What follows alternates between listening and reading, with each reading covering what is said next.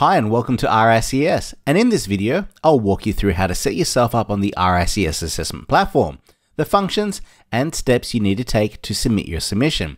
If you require any additional support, our global team is happy to help you in the journey to become ASOC RICS. To access the RICS assessment platform, you'll first need to have an RICS website account set up. You would have done this when you completed your online enrollment application. The platform will be accessible to all current enrolled candidates, and you will receive an email confirming you are a candidate member and also provide you with a link to access the platform. We recommend that you save this link, assessment.rics.org, to ensure it's easily accessible on your device, as this is where you'll be saving your documentation and updating your details regarding your submission and submitting it for assessment. When you log in for the first time, you will notice within the platform a section of colored boxes in the middle of the screen. This is your progress tracker, and it has been intentionally developed to help you quickly identify items you haven't started in red, the items that you have started that need completing in orange, and green showing that you have completed. The aim is to turn the whole progress tracker green for each section to ensure that you can successfully submit when you're ready for the upcoming assessment dates based on your region and assessment type. RICS have made all the assessment dates for the current year available on the website. Under Join RICS, you can navigate to Assessments Information. Here you will read the FAQs and other resources. And if you scroll down, you can click on your region, and a little bit further down, we actually do have a few examples of past submissions. Now, when reviewing the dates of assessment, please note that each region have different assessment dates, and your platform will be linked to your region specifically based on your employment, region of work, and route to membership. It's important to note that if you do move country during your time as a candidate, we recommend that you gain an additional 6 to 12 months of local experience before submitting for assessment to familiarize yourself with the new region, local norms, laws, and legislation. Now, if it's your first time logging into the platform, you would have noticed that while most of your items in the tracker were red as not started, you could have had one green box showing that the counselor selection has been completed, and you would have done this at enrollment stage. If you didn't select a counselor, or your counselor is showing as red or blank at the top of the screen, you can easily add this. You will be required to select and have a counselor who will support you and approve your submission. To select a new counselor, if you navigate to your profile and select Edit Profile, that page will load. On this page, you can add your counselor's email associated with the RICS account or member number. You can click Look Up, select the counselor, and save. Your new counselor will be notified to accept this request, but you should also reach out to them that you have completed this stage and have access to the platform. This may also be a great time to discuss RICS with them, your progression and plan of action. As your counselor has agreed to support you, they expect you to have questions, ask for their advice, and take action to completing the submission requirements. Now, on your RICS profile page, you can also update your pathway and change your personal details such as an address, phone number, title, honors, or even your email address. Please ensure that you do save this. At the top of the screen, you can navigate using the tabs to add your employment, and remember, you must add all your professional career relevant to the pathway. With your employment, you should also consider providing a summary to give further context about your roles and responsibilities. This helps to support your application, allowing the assessors to understand the type of responsibility, achievement, and also milestones. You can use the tabs to also as well add academic and recognized professional qualifications. As part of your submission requirements, you also must add a profile picture. The picture you are selecting must be real, in color, and not edited. Once you do have a photo, please upload it, adjust it, and save. As a general hint, if you wish to navigate back to the homepage, simply clicking on the RICS logo at the top of the left-hand side will take you back there.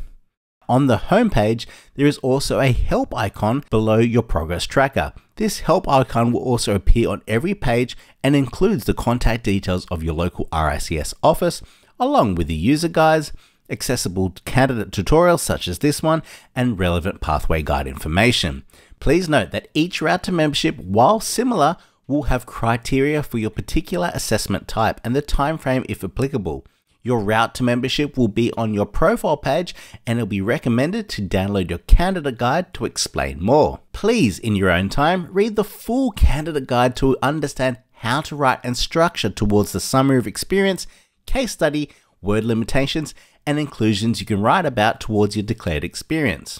All candidates will also need to download their pathway guide, which will show you the competencies you'll be writing about towards your experience and the choices of selecting. You can download this within the RICS assessment platform under the help section or on the RICS website. Please download and only use the associate version of the selected pathway if on the associate assessment. When downloading this, the guide will list out all the competencies relevant to your pathway. The mandatory competencies are all common to all pathways and classified as interpersonal and professional business skills. Your technical competencies are specific to your pathway and should be selected based on your current role and experience. Your pathway guide is also a great tool. It will list out the description and requirements with examples of activities and tasks to help you write and demonstrate how your experience meets the requirements of the technical and mandatory competencies of your chosen sector pathway. It also can create a framework for your future career progression and skills, providing direction on new skills or exposure to work and projects that you might need to gain to complete. Once you have decided with your counsellor on the competencies, you can complete the competency selected section within your platform. You can click the navigation bar on the left-hand side of the screen, click on competencies, and then click and choose competency selector. The mandatory competencies will appear first. As these are common to all pathways, these cannot be edited, so please click Save and Continue to move on to the next section. Candidates will need to select the required core competencies. This section must be completed correctly before proceeding to the optional competencies. As an example, the pathway selected here is quantity surveying and construction, so it will only show the relevant competencies for this pathway. If you make a mistake with your selections, a validation alert will appear in red to tell you how to fix the selection. Once you have selected all the competencies correctly, you'll be able to review and double check the selections being made. There is an edit button there if you wish to make any changes. To turn this green within your progress tracker, you need to ensure that this section is saved. For all candidates, you must be using the official RICS templates to complete the summary of experience and case study. You can access this page by choosing either the navigation bar on the left-hand side or by clicking on the colored box in the progress tracker. Please note, you will need to download both the summary of experience and case study template. When you are happy that it is complete or you're requiring a review or feedback from your counselor, you can click Browse and upload a copy into the platform. The platform will only accept PDF versions though. Click on the Request Review to submit this to your counselor for approval or feedback. Please note that clicking the Request Review will lock the functionality of uploading a new version until your counselor has given feedback or approval of your documentation. We recommend, prior to submitting or requesting reviews of your documentation, that you connect with your counselor and advise when you are planning on submitting these items and require their assistance. This is all part of great communication skills and ensure timely action is taken on their behalf to assist and support you in this journey. At this point, I would also like to drop a reminder that if you are using plans, drawing, pictures, graphs to support your case study in the appendices, please bear in mind the size and how readable these will appear to your assessment panel when they are receiving the submission online. Try and keep everything relevant, clear, and concise. Do also know that when you do decide to submit for assessment, the platform will pull all the information from your profile, such as your employment, the templates, CPD, and other information saved into the platform. RICS expects that you write everything professionally and due care is taken regarding all your grammar and spelling. You can download and see how this information will appear by selecting Preview Submission, which is below your progress tracker on the platform homepage. All candidates must successfully complete the professionalism module and test. The test can be reached within the navigation bar or by clicking on the colored box on your progress tracker. This will link and take you directly to our online academy and you'll be logged in automatically. If you do need to log into the system, it's the same email and password for the platform. For assessment purposes, you are required to complete and pass this test, and you may retake this test every 24 hours if required. The test must be completed within a prior 12 months period before applying for assessment. Once completed, it may take up to 1 hour to reflect in the platform. As a regular action item that you will need to complete, it is continued professional development or CPD that must be logged within the platform. CPD ensures that you continue learning and improving your skills and knowledge throughout your working life. This can include attending conferences, taking courses, or reading independently. It's up to you what you decide and what kind of CPD you want to do, as long as it's relevant to your job and pathway. All candidates must complete the minimum hours required by their assessment and period. You can log all these activities from either the navigation bar on the left-hand side or by clicking the colored box on your progress tracker. Click on New and you can enter the new entries. You will need to give the entry a description, select the status, whether it's planned or something that you've already completed, a date and how many hours you'll be claiming for that activity.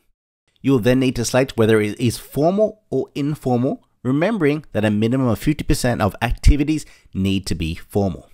Please remember, for those activities that you have added as planned, you will need to go back in and select completed for the platform to calculate those hours towards your submission requirements. The CPD homepage will show an overview of the hours recorded and the list of activities for that calendar year. All CPD hours will be calculated on a rolling period, and only completed CPD hours appearing in the prior 12 months period will be calculated at the date of submission for assessment. You can read more about this within your candidate guide.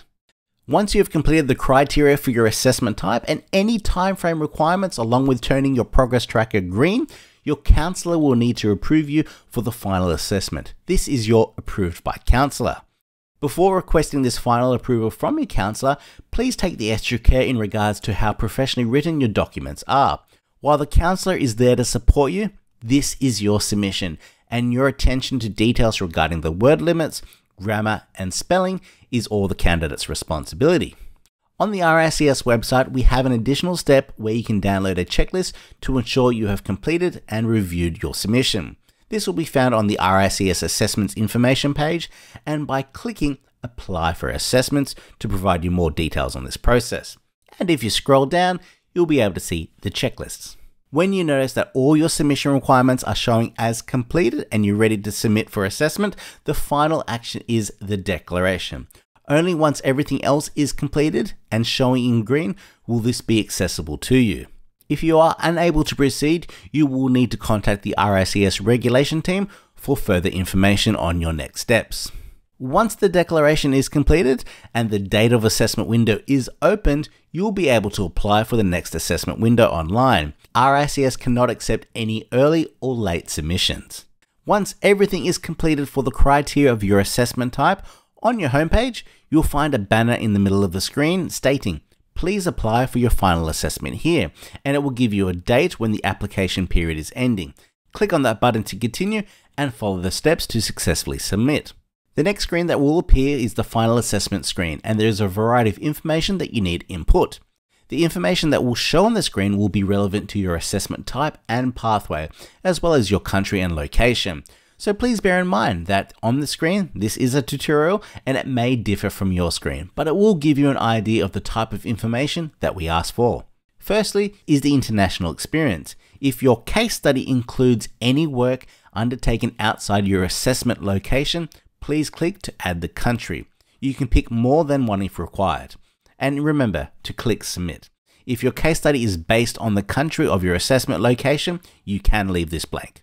The next is special considerations. If there is anything you wish to declare to RICS that may impact your assessment, the RICS needs to inform the assessors about and put in place reasonable adjustments. This is where you'll highlight it. Please remember to click submit on every box you complete information for on the final assessment page. Once you have filled all the details on the screen, you can click on Download your final assessment document. This will give you a PDF document which pulls together all the information that will be presented to your assessment panel. This is your final opportunity to read and check the submission file. If you haven't already done so, show it to your counselor, show it to your supervisor, to your family and friends to make sure they have proofread it and there's no spelling or issues or grammatical mistakes. If you do find something within the templates that need to be changed, you will need to have this reapproved by a counselor. RICS will not be able to edit or load newer information after you have submitted it for assessment. So importance on planning and ensuring you can submit is crucial, and we recommend it not leaving it to the last day or final hours to avoid missing out. Once you have checked your submission documents, please remember to submit this, confirming that these are the documents you wish to include for assessment. Please note, if you do not download your submission for checking, the final step will not be unlocked. This final step is to confirm that you wish to submit for assessment. You will need to slide the button or click on it to turn purple. Under the header, confirm that you wish to submit for assessment. This is very important. If you do not click to confirm, your submission will not be accepted. A red box will appear to tell you that once you've submitted your work, it will become locked and unable to make amendments. Once you click submit, it cannot be undone. A padlock will then appear on your screen, meaning nothing can be edited or changed. The banner on your home screen will then change to show that you have submitted and that the local office will be in touch with you. This concludes how to use and submit for assessment as an RICS candidate via the assessment platform. We wish you all the best in becoming ASOC RICS.